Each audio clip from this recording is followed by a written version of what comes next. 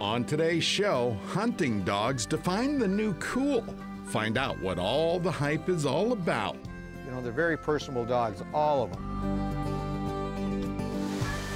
We take a special walk in Minnesota's big woods. So it's a great place to just really relax. Bit of cheese we got. Plus an Italian dish cooked right over the campfire. That's pretty darn good. Perfect. Wow, not too shabby.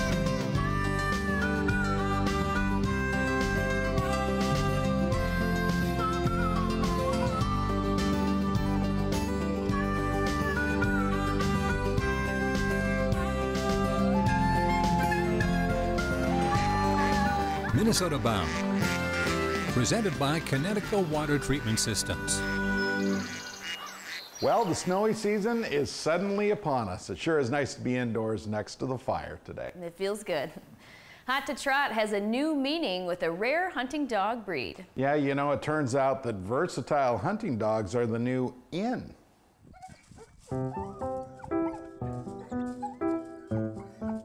When it comes to choosing a breed of dog to be your hunting companion, most everyone has a strong opinion, and some can't choose just one. Generally, I have 6 to 8 different breeds of dogs here. Hey, Z. Yeah, Z dog. Hey, Spice. What do you think? Good boy. Ed Erickson, owner of Autumn Breeze Kennels, is not only a hunting dog enthusiast, he's also a dog trainer who specializes in the versatile hunting dog. I trained my first Bracco Italiano 20 years ago. There was like 40 of them in the United States. Today, 500 to 600. They're definitely a laid-back dog. They have a different style. The Bracco Italiano is known for its famous trot. They call it a Broggan. They have probably the best nose of any of the bird dogs I've trained. They're phenomenal with their nose. A great nose is a plus, but what makes the Bracco Italiano so versatile? Versatile bird dog is a dog that'll hunt land and water, track wounded game, and track big game, blood track, if trained to do that. So they're a versatile dog. The Bracco has a slight bloodhound appearance, yet is full of pointing and hunting history. The Bracco Italiano first recognized about 700 AD, and it was originally a netting dog. Before firearms or using bows, Vinny, hunt them up. What they would do is they'd get coveys of birds and they'd push them into an area, and then they'd stop and they'd point so a person could throw the net over the birds or over the game to catch it and retrieve it. Benny, here. Good boy. There are 30 different breeds that are recognized as versatile hunting dogs. Another is the large Munsterlander. It's a German breed. The breed was actually discovered in 1919 in Munster, Germany. This year we're celebrating the 100th anniversary of the breed. It came to the United States in 1961. You still may be wondering what all the hype is about. I've always said, you know, use a well-trained dog to preserve game. A lot of people ain't good shots. These dogs are good at finding the cripples. If you're a pointer owner, you may relate to this. I don't get wet feet. I tell everybody, I have a lot of clients that come and say, well, I don't need to worry about water work. I don't duck hunt. Well, I say, have you ever shot a pheasant going across a pond? I've done that. This is my dog will go in there and search, and I don't have to throw rocks or any of that. They're going to find the bird. Conservation of game is key, but the versatile hunting dog enthusiast also wants to preserve the breed. You're at a Minnesota Versatile Hunting Dog Federation evaluation. This is an outstanding tool for gun dog breeders, gun dog breed clubs, individual hunters, as a one-stop shop to evaluate all the characteristics of a versatile hunting dog. And this is a way to accelerate the process of making sure that you have a well-trained dog and a highly talented dog. And that's why we use the Versatile Hunting Dog Federation to evaluate our dogs and improve their hunting capabilities. Versatile as a hunting dog or home companion. Either way, they always become family. They want to please, they'll come up and lick my mustache, and you know, they're very personable dogs, all of them. You know, I've trained 24 different breeds of pointing dogs, and they've all got a special place.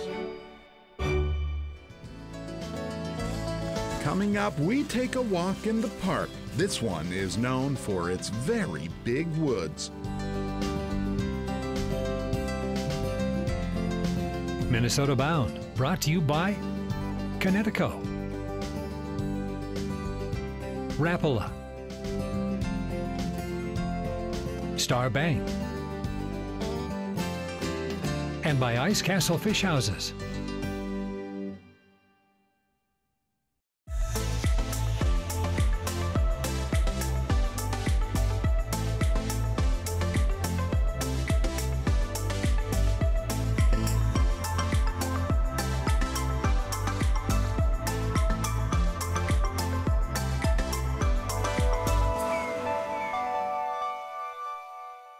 Up next, it's time to take a walk in the big woods, a very Northwoods-like atmosphere in the southern part of our state.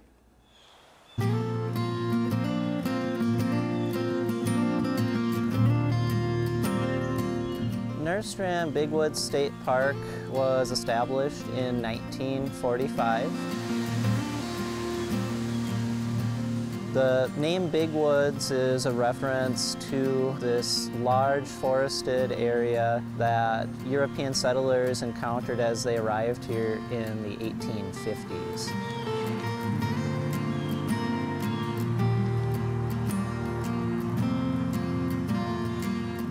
That forest was made up of things like maples, basswoods, oaks, and elm trees.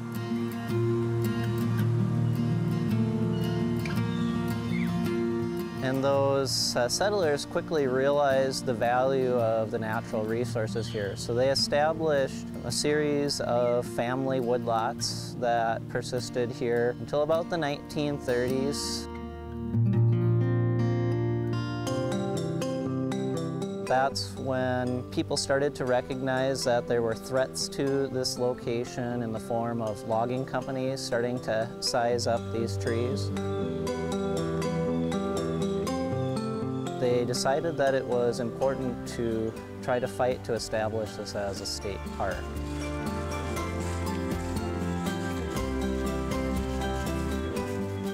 This park has a wide variety of activities for people to participate. In the springtime, this is a great park for checking out those early wildflowers that carpet the landscape here.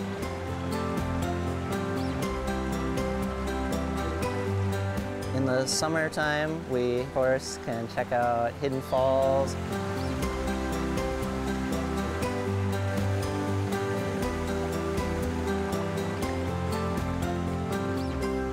Hike around 11 miles of trails.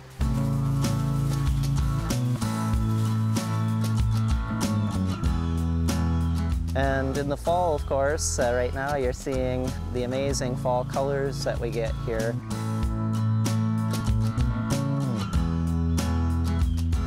The diverse mix of trees here at the park provides us with brilliant reds, yellows, and oranges.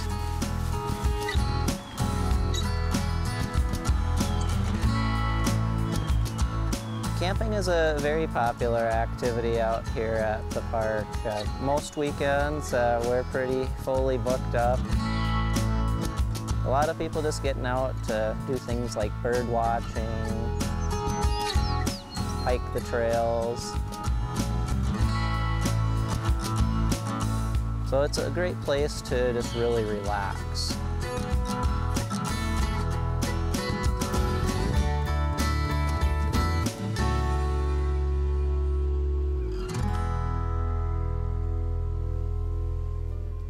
If you have a park you want us to highlight, message us on Facebook and tell us your favorite location and why you like it. We'll add it to our list. Still ahead, cooking over campfire coals. This dish is all about amore. Closed captioning brought to you by North Dakota Tourism.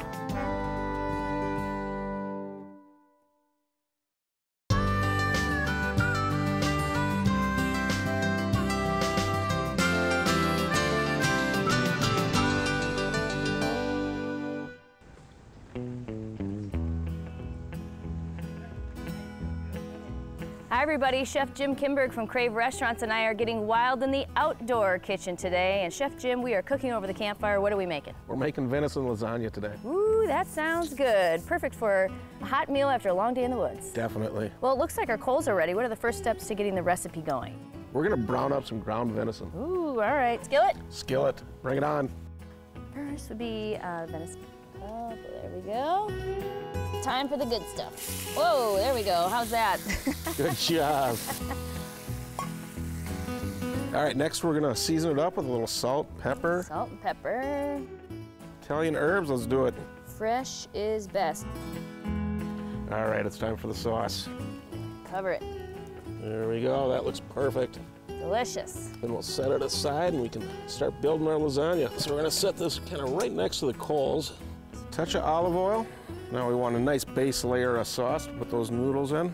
And here's a quick tip for you. You could bring along no boil lasagna noodles, or you can pre-boil your noodles and bring them along with you, like we did. Time to layer it up. A good ½ inch. I think we're ready for some spinach. Always good to add some greens. I always think this is a great way to get your kids to eat vegetables too. Hide it in the meat. Got a sprinkle of cheese. How about a handful? A generous handful. We're gonna repeat the noodles. Last layer of noodles. Layer of noodles. All right, let's top it with the last bit of cheese we got. All right, we're gonna put the lid on it. Now it's time to cook it up. It is. So we gotta figure out how many coals we gotta put on top and how many coals we have underneath. So it looks like we need 18 on top and 6 on the bottom. One of the most common mistakes is having too much heat on the bottom, so that'll cook faster than the top, and you end up with that crunchy bottom. We're just gonna place that right over the center of those coals. It's gonna take a lot of muscle power right now. Yeah. See how much you've been working out. Oh yeah, you've been hitting the gym. That's right. Now it's set it and forget it. Set it and forget it. About how much time? I'm guessing at least an hour. My stomach is telling me it's been about an hour. I'm hungry. How about you? I'm starting to smell it. It smells pretty good. Should we take a look? Let's take a little look here. A little blessing. Let's see what we got. Woo! Look at that. Looks pretty darn good. Perfect. Wow, not too shabby. Venison lasagna, Dutch oven campfire cooking, gourmet in style, yet oh so easy. And delicious. Very delicious. I'm hungry. Wildly delicious. It's really good.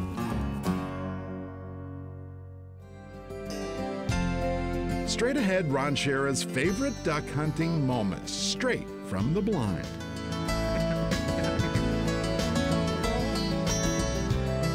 Minnesota Bound, brought to you by Minnesota DNR. Radco Truck Accessories. Bent Creek Golf Club, Eden Prairie. And by Totem Resorts, the premier destination for world-class fishing.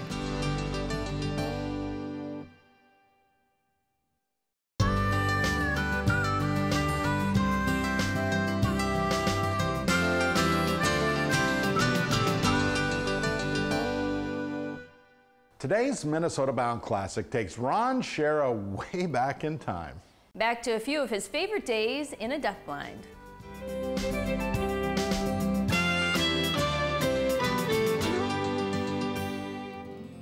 When autumn comes and the chill winds blow, their faces turn toward the sky. Their hearts head for the duck marshes and goose fields.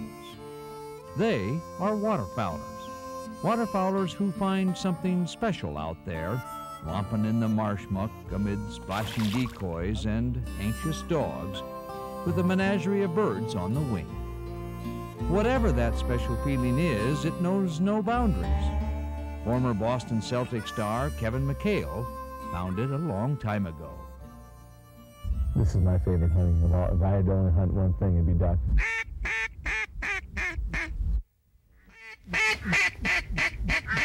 Pop it, Kevin. Get that.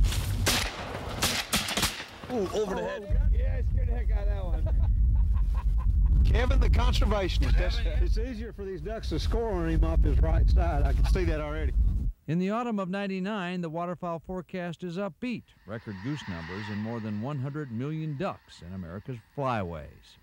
It's the kind of news that Don the Duckman Helmick lives for. See, it's the type of nut that comes out. Passing it on to a son or a daughter, it reminds me of when I was his age, and now I see it through his eyes.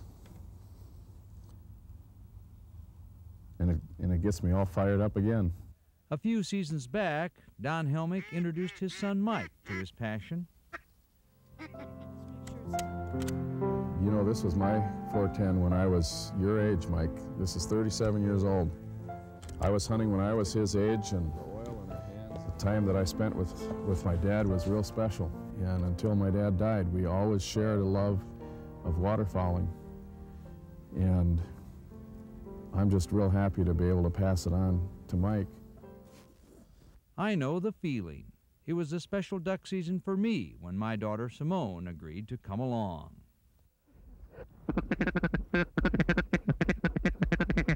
Coming some over there. Hold still, hold still. Okay, there you go. Shoot. I missed. You missed. No bird, Raven, no bird. Still going. It's like the Energizer Buddy. The ducks don't have much to worry about over here. On this day, the ducks were scarce, but Raven didn't mind, and daughter Simone didn't either. Raven fetched one duck, and that was enough. Good girl. For some waterfowlers, the birds become a way of life. Jim Cook is like that. He's a duck hunter who spends his spare time collecting old decoys. Well, this is a feeding mallard from Illinois, and here they also even carved the corn in the old days. So that's a corn cob they throw out there with the decoys in hopes that that would be an additional lure to the ducks. Cook's collection is worth more than $1 million now, which means there's a price and a story behind every decoy. This decoy is a pintail decoy, and it was made by John R. Wells in Toronto, and he made this decoy for the future King of England, and he had come to Canada to hunt the Delta Marsh in Manitoba, and he had a sack of these decoys made. So this was hunted over by the king and his party. But the real story of waterfowling is out there amid the cattails, out there when the sun rises, when the marsh hawk flies, when the killdeer flitter over the mudflats. And most of all, it's being there with waterfowl, when their calls from on high signal a change in the seasons as old as time.